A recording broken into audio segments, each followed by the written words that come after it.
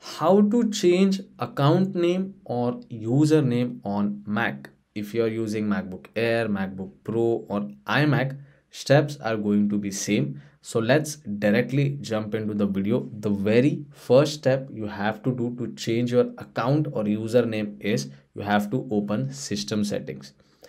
System settings is present in dock at the bottom, or else you can simply click on Apple logo and select system settings. After selecting system settings, you have to search for user and groups. So you can scroll down on sidebar and you can search for users and groups, or else you can directly search it by typing in search option. After selecting users and groups, we are on the next page.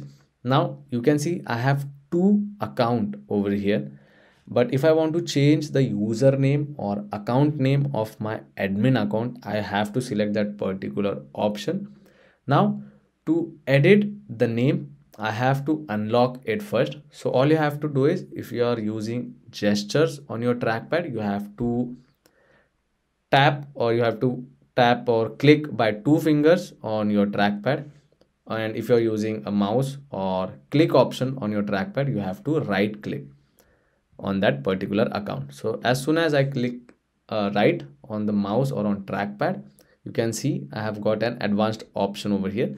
Select that. Now you have to unlock it by using your password which you use to unlock your PC or laptop. You have to enter the password and you have to go forward. So as soon as you unlock, you will get this kind of screen over here.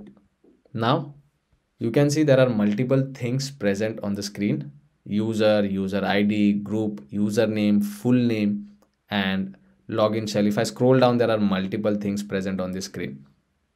Now in order to change the username, which is, as you can see, Pratik Sonane for now, if I want to keep only my initial name, then under full name you can just simply come over here and you can edit it.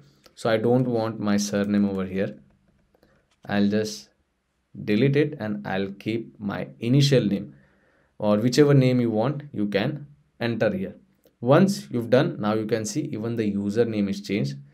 To save the settings, all you have to do is you have to click on OK. By just following few steps, we have changed the user or account name. In order to cross verify it, what we'll do is we will lock this screen, and now you can see we have changed the name.